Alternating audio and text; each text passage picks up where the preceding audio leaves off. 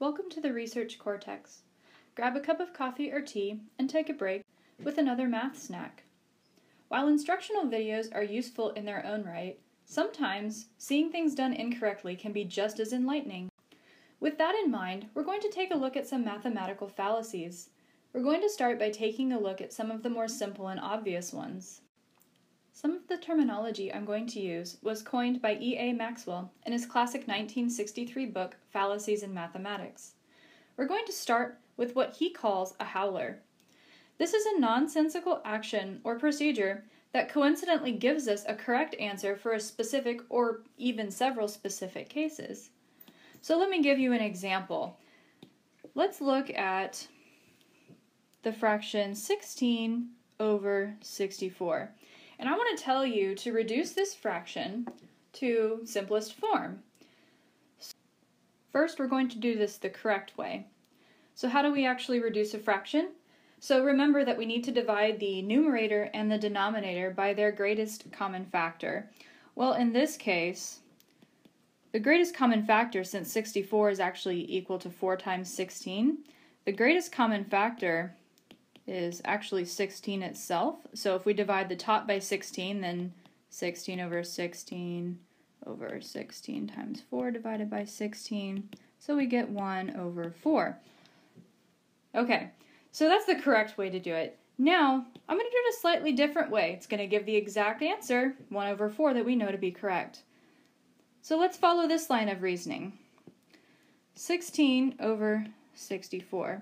Well, I know that when there's a fraction that I have a times b over b times c, I can just cancel the stuff that looks the same. So I can just cancel these 6's right here and get 1 over 4. So what happened? We all know that canceling those two 6's was wrong, ridiculous even. But I got the right answer, so who cares? We care because this nonsensical action doesn't work all the time. It was a complete coincidence that this yielded what was ultimately the correct answer, because I was counting on the idea that a times b over b times c and at that point I can cancel the b's because there's the common factor. But in this case, 16 does not equal to 1 times 6. 64 is not equal to 6 times 4, and we can't cancel that way. That's not true. Let's move on to some more subtle mistakes that can show up, or what Maxwell terms fallacies. Maxwell distinguishes the howler, which he terms more of an innocent mistake, from an actual fallacy. A fallacy results in the wrong conclusion, but via a seemingly logical thought process. So what are some possible ways that this can happen? Well, you can follow logic perfectly, but you've applied a rule or a definition incorrectly, or you may straight up pervert a definition. You take only half the definition and ignore the rest. Then there's an entire other class of fallacies and proofs called induction fallacies, and I'll make a separate video on induction fallacies. They deserve to be treated on their own. Let's talk about the first one, applying a rule incorrectly. I'm going to prove to you that 1 equals 2, and here's how I'm going to do it. First, let's let x equal y, and I want to also make the point here that neither x is 0 nor y is 0, otherwise it's just silly. Alright, so now what I'm going to do, I can multiply by x. Sure, why not? Because x and y aren't 0, so it doesn't wipe the problem out. So that means that x squared is equal to x times y. Okay, well, if I subtract anything I want to from both sides, it doesn't change the equality, so as long as I do the same thing. So I've decided I'm going to subtract a y squared. So we have x squared minus y squared is equal to xy minus y squared. Now I can square y just fine. I can subtract it off because I'm doing the same thing to both sides. No big deal. Okay, so the next thing I'm going to do is I'm going to factor these expressions. I see some common terms here. The left side is a difference of squares, which factors into x plus y times x minus y. And the right side has an x minus y as well, x minus y, and then times a y. Great. Well, now I want to simplify this expression, so I'm going to cancel out the x minus y. That's the common term. So we get that x plus y is equal to y.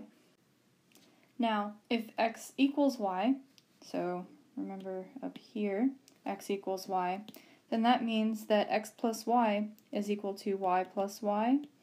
So that's equal to 2y is equal to y. Now, the last step is that we can cancel the y's, but we get that 2 is equal to 1. So what went wrong?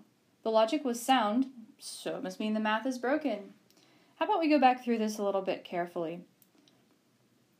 Some fallacies will leave good clues that they exist. In our case, a ridiculous conclusion. We know that 1 can't equal 2, but actually finding the fallacy can be a bit subtle. Likely some of you may have seen this particular trick before, but we'll go through it anyway. Now, the same trick that we used to get that we can replace x with y at this line, namely the fact that x equals y, implicitly tells us that x minus y is equal to 0. So x equals y if and only if their difference is 0. So where else did we find that? We found that right here. Well, from this step to this step, I canceled the x minus y term. But from over here, implicitly by declaring x minus y to be 0 in the beginning, I've divided by 0. And that breaks the rule that allows us to cancel like terms. So this was the actual fallacy. We applied a rule incorrectly. This cancellation of like terms only applies when you're not dividing by 0. In general, many examples of this are more subtle. We are currently exploring the more obvious ones so that it becomes easier to spot subtle fallacies both in mathematics and outside of it. Besides the howlers, one of the most common fallacies is a misapplication of a rule, which is really a failure to note the conditions or assumptions under which that rule is valid. Whether you're working on a proof, reasoning in a business meeting, or simply watching a news report or advertisement, it's important to be very clear on the logical premises and rules that lie underneath the argument. Try to spot this fallacy somewhere in your regular interactions, and let me know what you noticed. Thanks again for joining me for a math snack at the Research Cortex. We'll be back with another episode soon.